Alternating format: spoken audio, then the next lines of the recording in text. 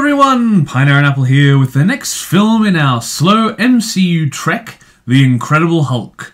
Probably one of the most forgotten, or in people's lowest 5, of the MCU films. But is it really as bad as people remember it?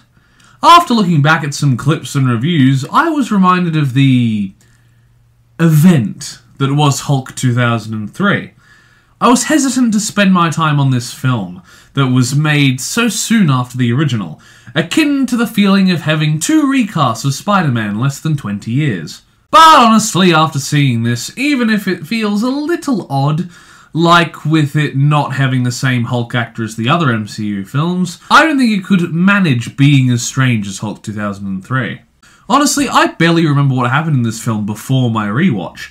I just knew that there was a Hulk, Ross, the leader, Abomination, and that it probably had Stan Lee in it. But I do have some fun memories associated with it, as on my Wii, one of the regularly played games at one point was The Incredible Hulk's adaptation, with great exclusive characters, fun destruction, and travel mechanics. I remember the game being great, so let's hope the film can reach the same heights as we get into the characters. So we should probably start with the titular Incredible Hulk, or for most of this film, Bruce Banner, played by Edward Norton of Fight Club fame. Much like many of the performances, his character really only worked for me 70% of the time, because there are some odd line readings in this film, and sometimes the emotion that should be in some scenes falls completely flat. But for me, that 70%, I really liked our protagonist. His love for Betty and inner conflict about the Hulk were believable and impactful, even if some of the stuff with Betty just felt droning. His fish-out-of-water attitude when roaming from country to country was one of the best aspects of the character, being able to actually have a smile on his face, unlike the Hulk itself. Bruce Banner works better in his performance when not brooding or deep in thought, but when he's happy, complacent, or reminiscing. Now, for the Hulk itself. Apparently still voiced by Lou Ferrigno, who played the original TV Hulk. The way they used the Hulk in this film was very on and off, and I can talk about clear examples when we get to the plot portion, but on the whole, I'm confident in saying that it was pretty good. Not amazing, but from the perspective of little me in 2008, I think it would have worked fantastically. Next is one of our bad guys, General Thunderbolt Ross, played by William Hurt, who you may have seen in one of the many media projects named Lost in Space. The Joey one. As an antagonist, he may be a little too evil for the sake of it. Unlike Blonsky, who it works for, when Ross starts being evil for the sake of it, it doesn't really work or match the character that we've been shown. But as a man who hates the thing that hurt his child, and has such devotion to the army he will sanction experimentation, he works as a secondary antagonist, having more of a connection to the other characters dramatically when compared to Abomination. William Hurt did pretty good acting as this character, so good that unlike Edward Norton, he was brought back for multiple MCU projects after this.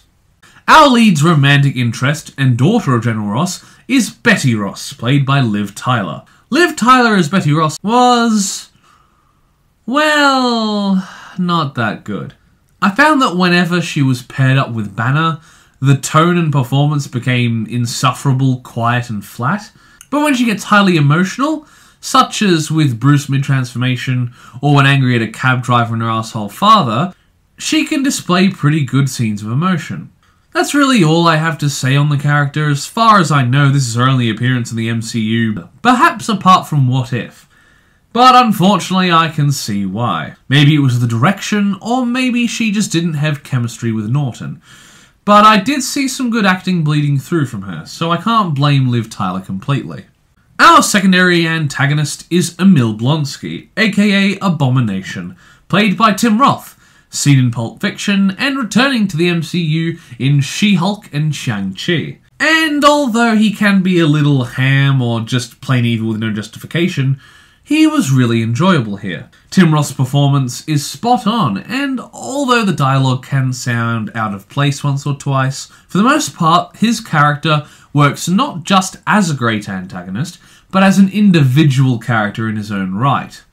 More than just another cog in the story. His turn from intimidating and ruthless soldier to murderous psychomaniac is a good one. We see him slowly spiral out of control, faced with the might of the Hulk and seeking to outmatch him. Taking more and more drastic decisions was great to watch. I mean, we knew he was bad from the beginning, but to see the evolution of a character is a large point in the film's favour, and something quite different from the villains we saw in Iron Man in the preceding film. Our last main player and kind of antagonist is Samuel Stearns, known as the leader in the comics, played by Tim Blake Nelson, and served his purpose well. Tim Blake Nelson played the character well, and even though we don't see him for most of the film, he is sufficiently peppered throughout the early parts of the movie to make a decent payoff as a secondary antagonist.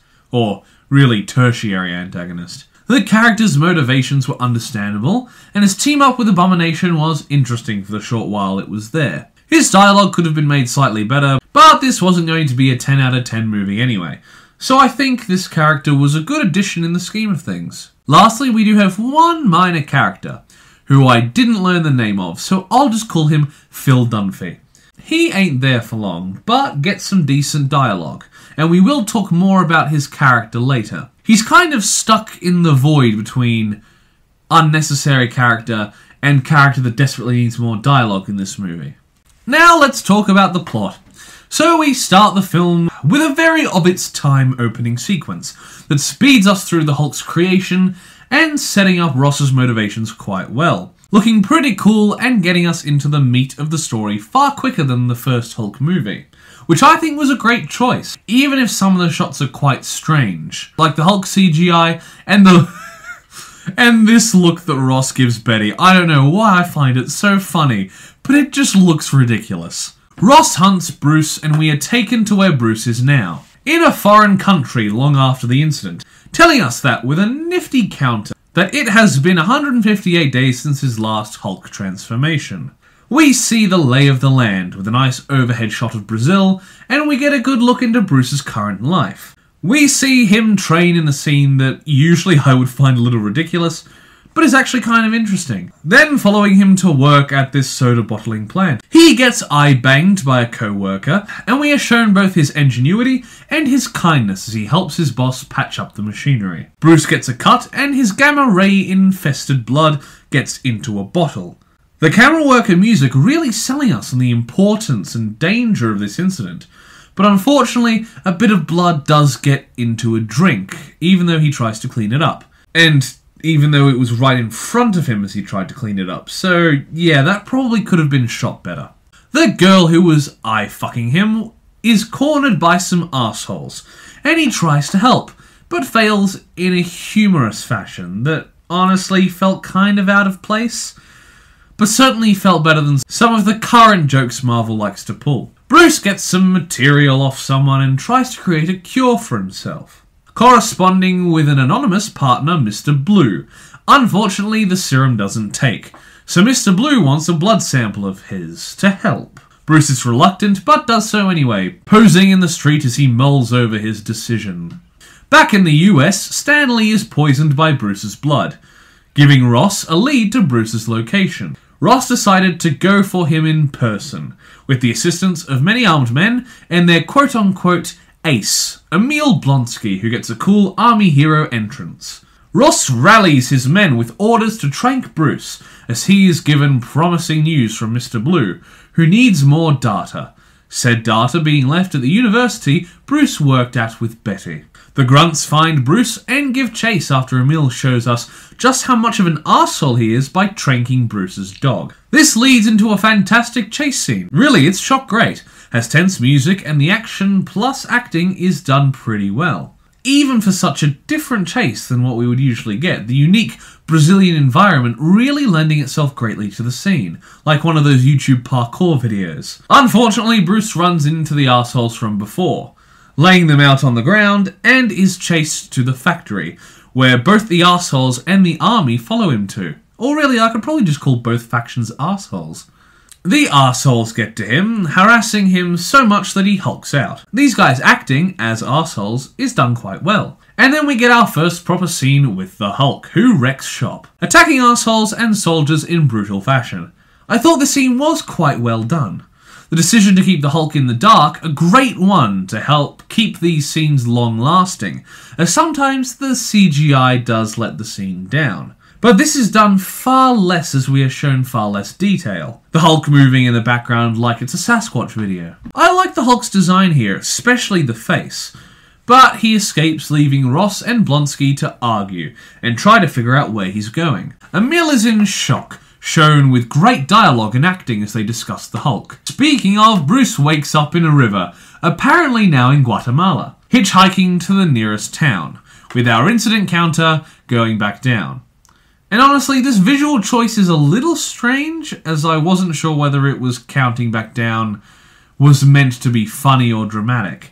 All it needs is a little cartoon music there and you have a joke. Emil is interested in the Hulk enough to pledge himself to the cause, as Bruce skulks around, busking his way back to America, as Ross discusses everything about the reasons the Hulk was created, relating to the Captain America Super Soldier Serum. Bruce makes his way back to campus and is nearly spotted by Betty as he stalks her, and she meets Phil for coffee, the less interesting man she has filled the Bruce-shaped hole in her life with.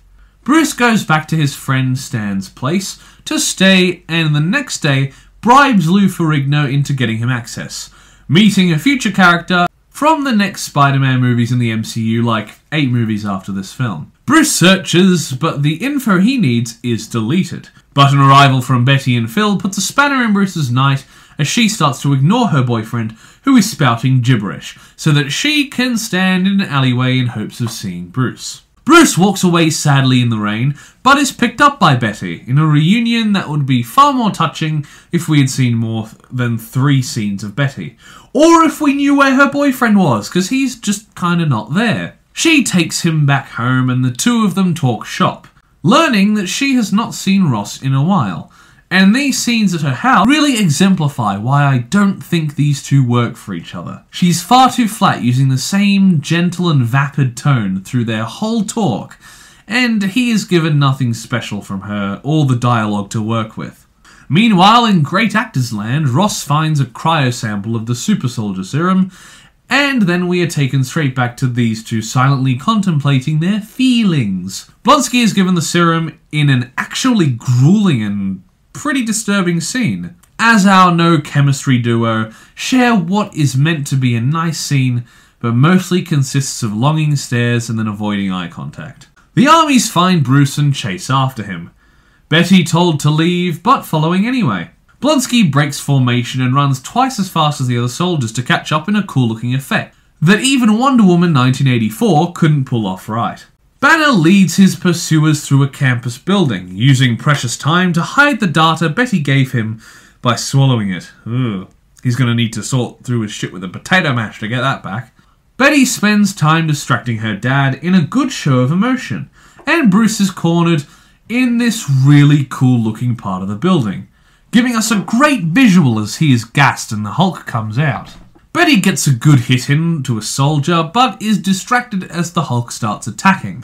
Now out in the open, the Hulk effects are very hit and miss, watching it today. But I would say that for the most part it still holds up. And I think this is not only the VFX itself, but the way the film is shot adds cohesiveness between the Hulk and the mayhem he wreaks. But as I just said before, not all of it holds up perfectly. This awesome action continues as Blonsky goes after the Hulk, with some uni-douche filming it the whole time. But we see that Blonsky starts showing signs of disobeying orders, something that Ross had been worried about, but promptly forgets his fears after this. The Hulk is hit with some Stark tech he eventually destroys after getting his second wind, and Betty gets some more good emotive action as she tries to make Ross stop the machines. Blonsky is left in a pile of bones, and Phil makes it onto the scene to try and save Betty. How he knew this was happening, we don't know, but we'll talk about the missing parts of his character later. Betty tries to save the Hulk, much to Ross's panic. Hulk protects Betty as they should be roasted alive, and the Hulk leaves, giving us a more emotive performance through CGI than Liv Taylor has given so far. We have our final scene with Phil, where Ross thanks him for betraying them, and Phil gets some good points in, standing up to Ross in an honestly badass scene that I would like to see this actor do more like this. Too bad that Modern Family is the only thing I've seen him in. Hulk and Betty have a nice scene in the rains on a cliff, where he tries to protect her from the thunder, a nice display of their relationship, and how the Hulk works when relating to Bruce's psyche, if you want to read into it more. And we see that the beaten Emil is starting to heal. Bruce is back and the two of them have some nice moments, and introduce a little bit of levity into their conversation, making them far more bearable. The Hulk gets named by those uni guys, and we get half a minute of Bruce's haircut, and what I think may be the steamiest MCU sexy time we've ever gotten. But unfortunately, he can't get it up, or the Hulk will butt in. Well, that happened, and I don't think I ever want to see that happen again. Meanwhile, Blonsky is apparently fully healed, and they've made the genius decision to keep him on the case. Fucking idiots. Our heroes seek out Mr. Blue and head towards him, but the emails are intercepted thanks to S.H.I.E.L.D. looking for their aliases. Mr. Blue is apparently Samuel Stearns, and we have to sit through a slog of a scene where these two discuss how it feels to be the Hulk. It's like Betty is trying to whisper every word, and either the writing or Norton just can't get the feeling of his inner dilemma across. Emil takes more serum, and after a maybe racist taxi stereotype, and an uncharacteristically good dialogue between these two, they reach Stearns, who is a pretty good character, a bit overdramatic, but works well in his quirkiness. He lays out the warnings of the Hulk solution to Banner, but they decide to go through with it anyway as the army load up and Emil starts to mutate, looking like he's halfway between catching Ebola and becoming a Wendigo. The next scene is where they try to remove the Hulk. It's a little drawn out, but I feel like it works well enough. Stearns is entertaining, Betty actually gets out a little emotion, and the Hulk looks great for the most part. Stearns accidentally mentions that he's been experimenting on other subjects using Bruce's blood as a base, making him our twist kind of villain, as the army gets ready to gank him. Stearns wants to use his blood to help people at least, but Bruce doesn't agree.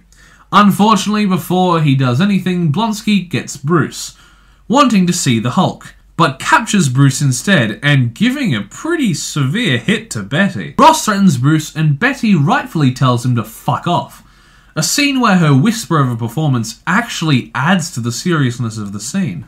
Emil and Stearns get on like a house on fire, and they work together to give Blonsky Bruce's blood, with a good name drop of Abomination. Abomination is created, and so is a loose plot thread that will probably never be picked up, and in a nice continuous shot from the ground level, Ross learns of their new foe. The army men from before ram through the street in an attempt to fight Abomination, as our other characters watch from the plane. The cops and soldiers fight with all they have, but make no dent on Abomination, who, I must say, even with the CGI becoming dodgy every now and then, looks pretty cool as he rampages and later fights Hulk. Bruce has the idea to force the Hulk out and direct him against Abomination, choosing to jump out of the back of the plane, saying goodbye in another decent Betty scene. Not good, but decent. He falls and the Hulk bursts through the ground, ready to fight Abomination on this really cool looking stretch of road.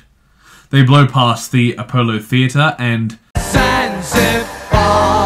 having a pretty good and decently paced fight, even with Ross trying to help. Eventually they crash the chopper, and have one final fight, with Betty saving Ross, and Abomination and Hulk having quite a brutal finale, eventually saving both Betty and Ross in the end. Betty convinces Hulk to spare Abomination by being there, and Ross kinda just lets him leave. Later, a camera with a photo of Bruce runs out of battery.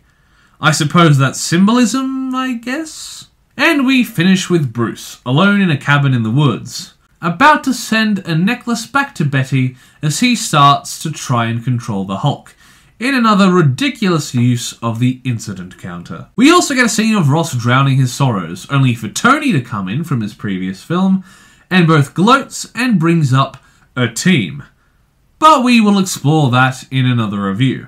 Honestly, that little scene would probably blow some minds considering how the MCU wasn't as prominent as it is now. And I'm sure those who went to see a movie about the Hulk had probably seen Iron Man, making this work far better than something like the end of Split, where it references a movie from so many years ago to sequel bait. As said before, there are interesting and smart decisions here when it comes to the cinematography.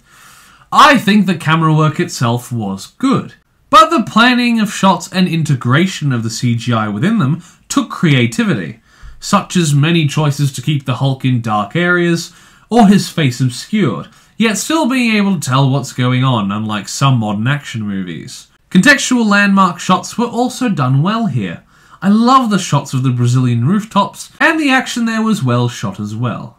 Now, talking about the OST, when it comes to it, not many songs stand out as remarkable, especially out of context. But when paired with what's on screen, I feel that most of the OST does wonders adding to the scenes they star in. As I said before, nothing groundbreaking, but I did notice when it did well to accentuate the scene. Now, a big thing I wanted to touch on in this film was some deleted scenes. Before we wrap this up, some are strange, like this time spent watching Bruce deliver uni pizzas, for what I assume is comedic purposes, but some things really should have been in here, or considered at least. Firstly, there are a lot of scenes of Phil and Bruce interacting that were lacking. In the movie, we're just told that Phil called Ross, but in these deleted scenes, we're shown that he was actually at home with Betty when they were hiding Bruce. And if this character had been in the film more, I might have remembered his real name, not just keep calling him Phil. There is also added context to Ross's motivations.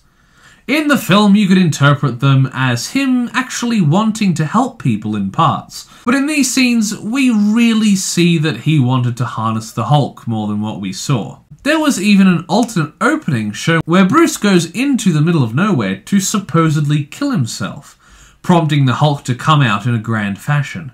But seriously, Phil was cut too much from this film. He is in more cutscenes than he is in the actual movie. And even if Betty still whispers half her lines, she gets some great dialogue here too. I feel like if the heavier toned, more dialogue-driven scenes were kept in this film, it probably would be seen in a better light. Not as close to Iron Man or Endgame level, but certainly better than it's usually described as. So, in summary, this film wasn't as bad as I remember, or as I hear it is on the regular, although it could have done far better judging by the scenes that have been taken out. The characters were decent all around, even if some of the dialogue and performances felt a little lacking.